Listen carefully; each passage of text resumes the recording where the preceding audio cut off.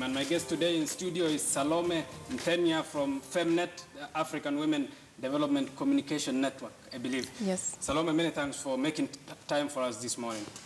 These days, often lots of men and lots of women self-identify as feminists. It often means different things to different people.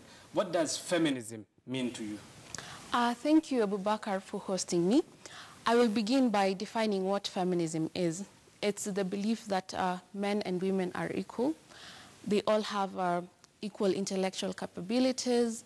They have the right to enjoy equal rights, and they deserve equal opportunities in life. So for me, feminism, it means just availing equal opportunities for men and women, and appreciating the fact that over the years, historically, women have been disadvantaged because we have had women confined to the household.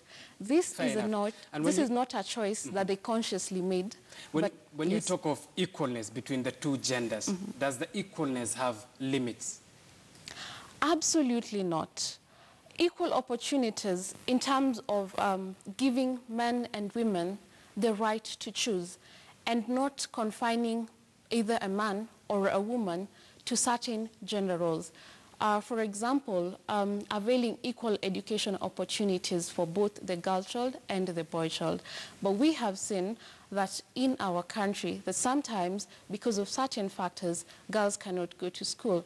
Number one, either because of unfair division of labor, whereby the girl has to, to be at home, to cook for people, to go and fetch water. But the boy has the opportunity to go to school. The boy has the opportunity to study because the boy doesn't go home to cook. Historically, and we will agree for those who read, women have been marginalized. It's fair to say that. But why have women as well lagged behind? Women have not lagged behind. Haven't they? They have not. If you look in our country and in Africa and beyond, women have tried to advance themselves, whether it's in science, it's in leadership. And I can give an example of the women leaders in our country. Irrespective of all the cultural practices, that demean women, that are not receptive of women leadership, women have gone against the grain to prove themselves that they can. It is not a question of questioning the ability of women. I was listening to an interview by Joyce Banda, and she said that people are born, leaders are born with 30% leadership capability, and that 70% is nurtured. So women are born, I believe, with that 30%, and men are too. It's good that you made mention good that you made mention of women leaders, because often we hear the cliche that women are the greatest enemies of their own. Are they? No, absolutely they're not. It is just a narrative that has been cultivated. Women are good. Who's cultivating this narrative before you even answer that? It's a patriarchal nature. It's the patriarchal society that we have. Women have been socialized to see each other as competitors, When you see another woman rising, you want to bring her down. But that is not the case. I have seen it, women organizing and women coming together to do great things. So absolutely, women are not enemies of each other. And what are the root causes of the inequalities between the two genders? Where does it sprout out from? Okay, thank you. We live in a patriarchal culture that, number one, places low value on women. So at the time of birth, when a girl is born, she realizes that she's different. Number one, her place is already set up. She's told, you're going to grow up, you're going to be a wife, you're going to be a mother, and your roles are set out. But the boy child is groomed. You're taken to school. So do they also have roles that are set up? Yes, they also have roles that are set up for them. And that's why we are saying we have to challenge these roles. We are seeing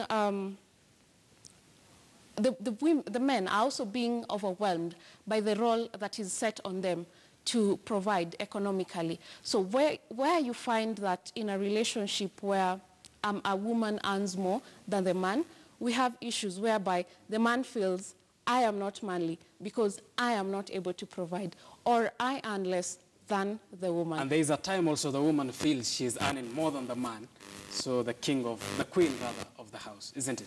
Let's be fair to both the genders, even though you're defending one.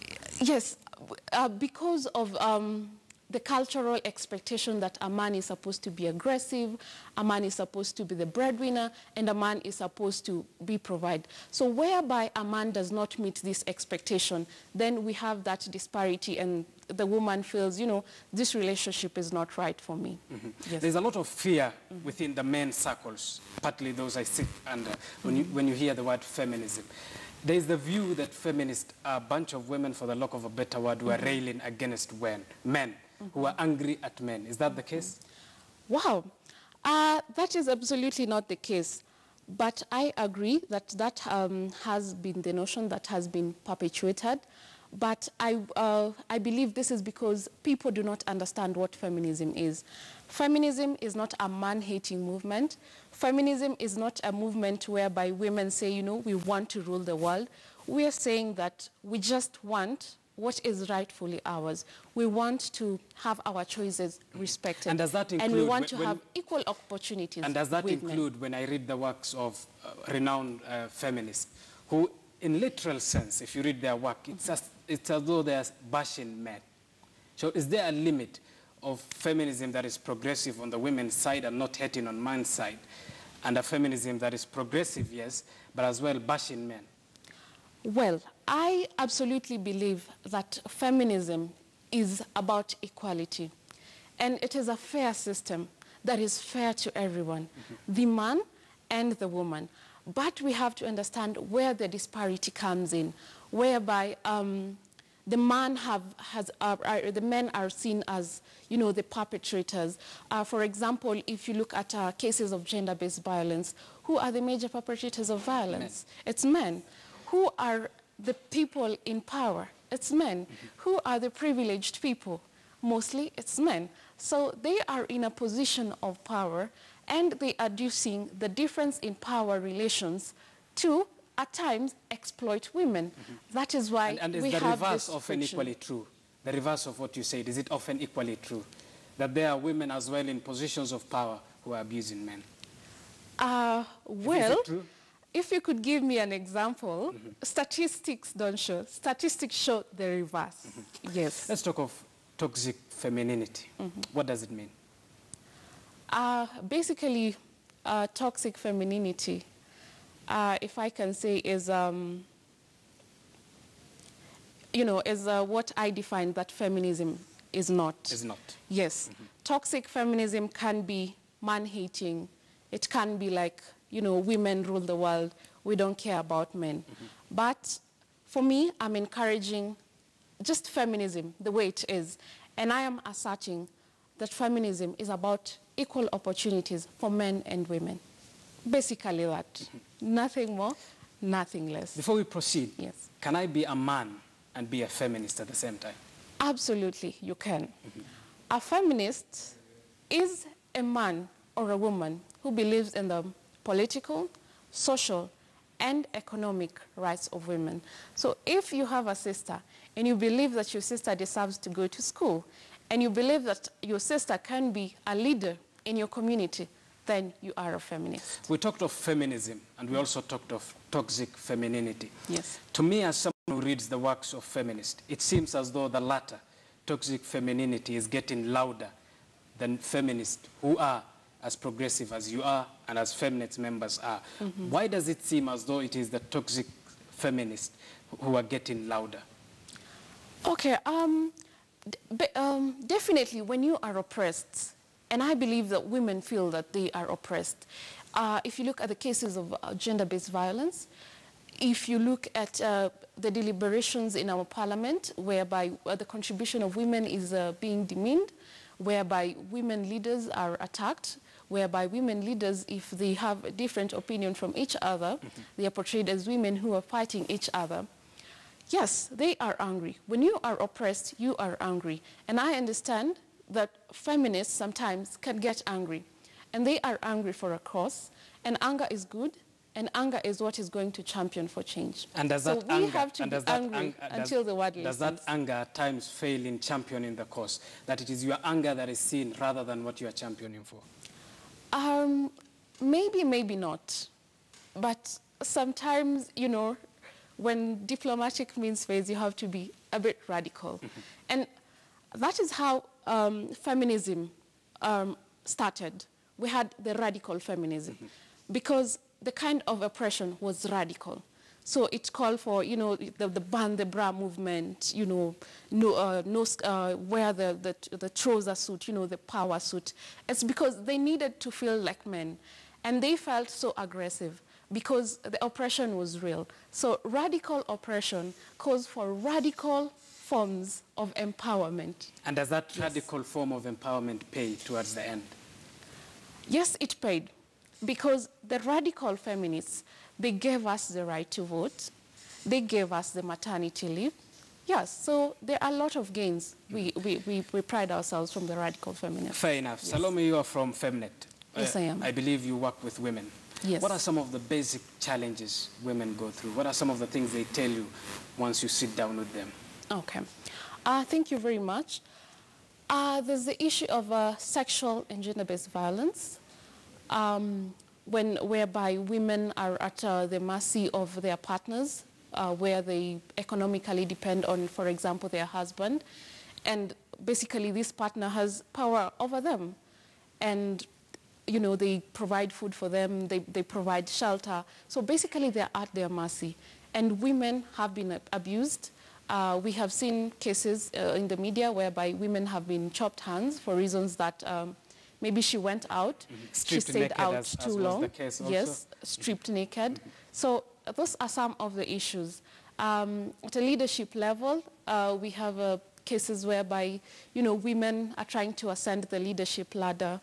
But the cultural bias, you know, you're told, you're a woman, just go and get married. You know, you can't make it. And your contribution, the contribution you put on the table is not valued. We have many issues. We have maternal mortality. We have cases of teenage pregnancies, which have manifested clearly in the case of the ongoing national exams in the just concluded KCP, where we saw young girls, you know, the education cut short and they have to sit the exams when they are expectant. Those are the issues that are affecting women. And also, I've also seen a feature you have aired of women who are at the mercy of quack doctors because our health system is not receptive to the needs of women. So women... What do you mean when you say it's not receptive to the needs of women?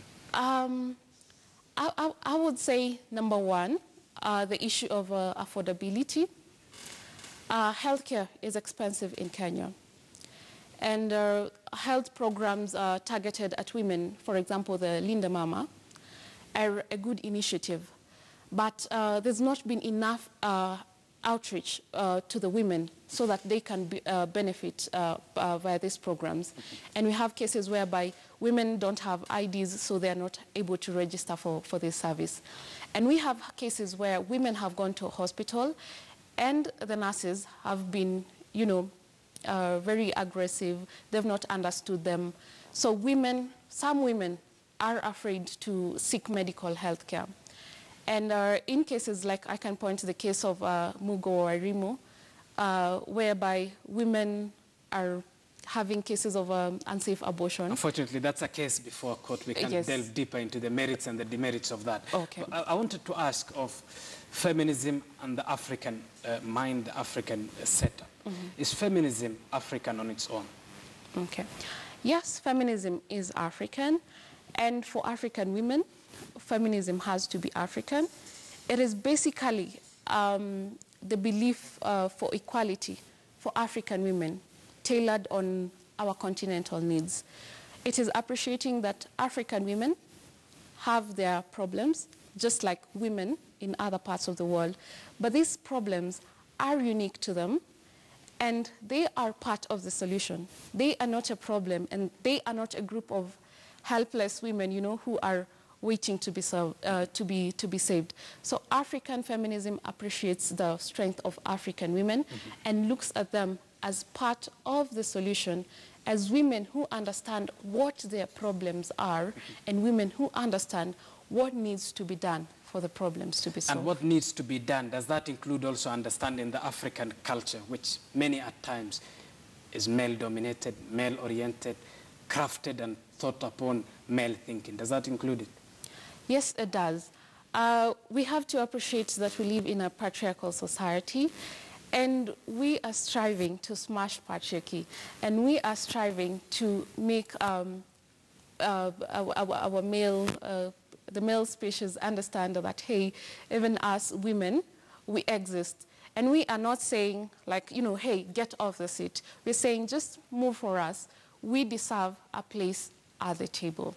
Yes. You're saying it with a sense of humility, contrary to what many feminists often portray it as, which is get out of the chair, it's my time to sit. You have sat so long. Well, yes, men have sat on the seat for that long. They have hogged all the opportunities.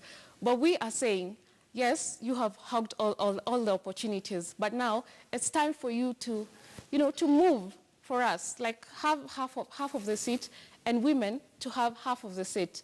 Not for anything, because we deserve it. And for women to have half of the seat, we need to have affirmative action.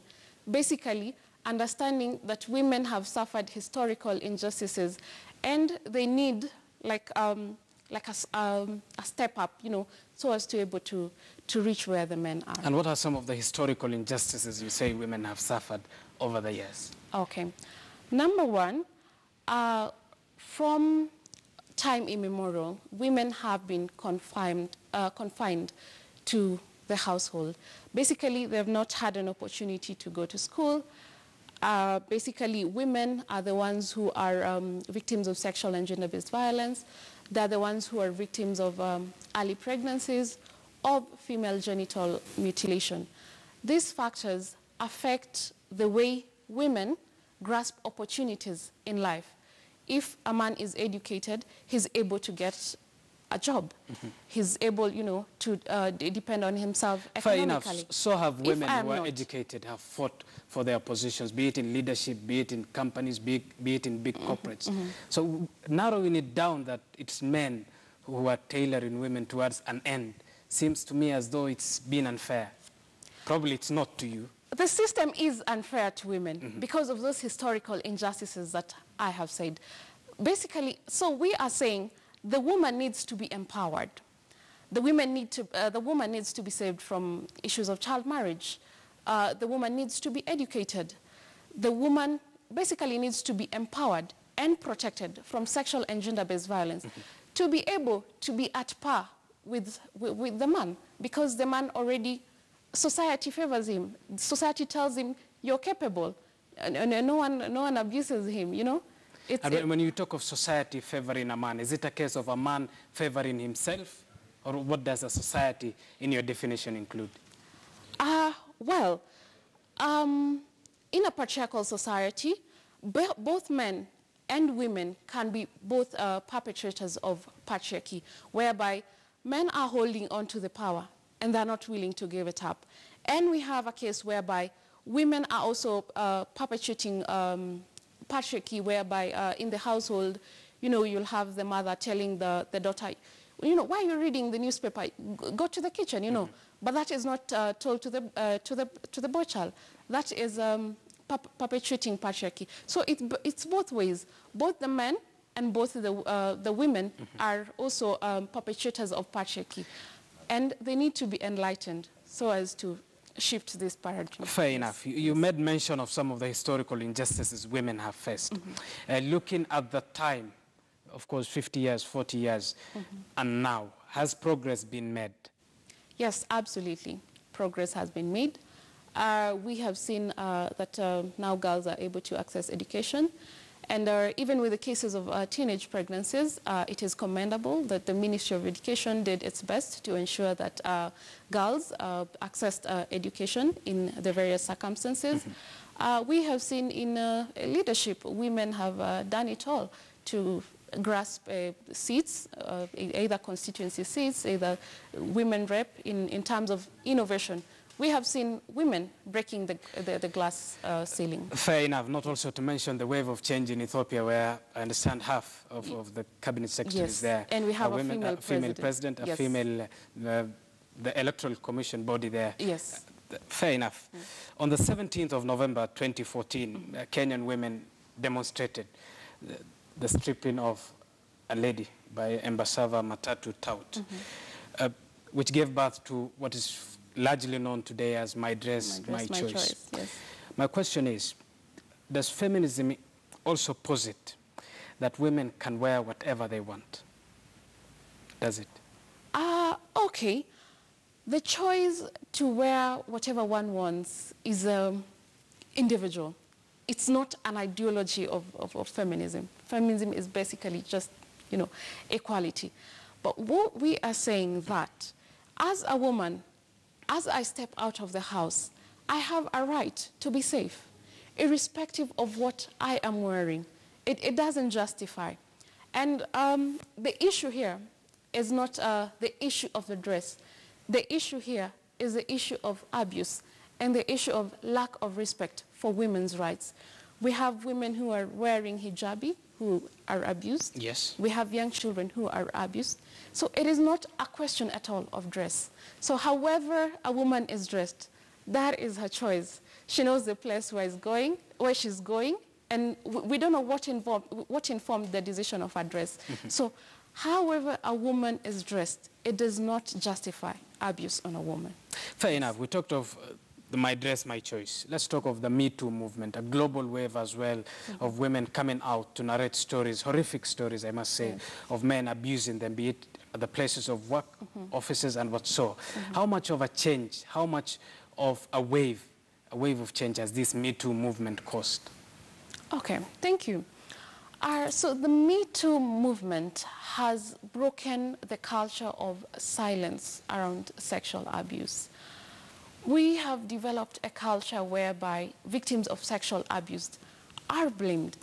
And when we blame the victim... They're being blamed for being abused. They're being blamed for being abused. You find it ridiculous, right? Thank you. Fair enough. Yes, victims are being blamed. And when you blame the victim, you are giving the perpetrator power to continue perpetrating abuse against the victims. We have had cases whereby a woman has been raped, but what is the first question that we ask? What was she wearing? Why was she walking alone at night? You know, so what are you telling the perpetrator? That the perpetrator has the power to do whatever they want to do, because after all, I will not be blamed. I will not, the victim will not get justice. So we are giving them power to do whatever they want to do. Fair enough. The Me Too movement broke the silence, and it is important for women to speak up against sexual abuse, seek counseling, and also get justice. As we conclude this conversation, the Me Too movement hashtag has attracted 4.7 million, of course, users, 12 million posts within the 24 hours, the first 24 hours the hashtag was used. There are those who claim that using hashtags is an elitist kind of movement. What's your reaction to that as we conclude? No, it's not elitist. It's just having a conversation. And when we're having a conversation on issues, we are taking the spotlight on those issues. And people are aware that this is happening. And more women are able to speak out. More women are able to tell their stories. More women are able to seek help. They're able to get counseling, and more women are able to get help on where they can get justice. It's good that you made mention of more women using the hashtag to tell their stories, because largely these are people who are on social media, somewhat privileged. What of the downtrodden women who lives in far areas, far valleys, who has been abused and harassed? Well, that is why women's rights activists, we are here to go to the grassroots, to interact with the grassroots women. We have many programs whereby we go to informal settlements, we go to rural areas, and we interact with those women. We make them realize what sexual abuse is. We make them realize what oppression is, and we give them options. We tell them, you know, you have a right to be free from violence and discrimination. And when this happens, this is what you can do. You can reach out to someone, and if you are abused, it is not your fault. I wonder that must be including a lot of persuasion to urge a woman who has been violently abused to come out and narrate her story to you, does it? Yes, it is, because number one, sexual and gender-based violence has a psychological impact on the abused. Number one, you are traumatized, and you just want to hide. You're confused. You feel you are worthless. Sometimes you are in pain. Where in extreme cases where we have seen women, their hands are chopped. So basically, sometimes, and sometimes in most cases, the women feel that they don't have value. So they just want this to end. They just want, let me go to the hospital, let me get medical help, and I don't want to get justice. So yes, I agree. It is hard to convince them, but it must be done. Finally, one last question. The future of feminism. What does the future of feminism look like? Okay. The future of feminism is bright, and I can say the future is feminist. I equate feminism to equality. And I say that for us to realize sustainable development, we have to embrace equality of both the men and the women. The former president of the United States, President Barack Obama, said, you cannot win a match if half of your team is not playing. So half of the team, for a long time, women have not been playing. So we need to bring the women on board so that we can realize the sustainable development goals and other agendas. Salome Nthenya from Feminet, African Women Development Communication Network. Many thanks for making time for us and presenting, of course, the ideology of feminism and explaining to our audience. We appreciate your time. Well, that brings us to the end of this conversation. We are taking a short commercial break. When we come back from the break, we will delve deeper into politics and ask the question whether the opposition is dead or not. Stay tuned. We'll be back after this break.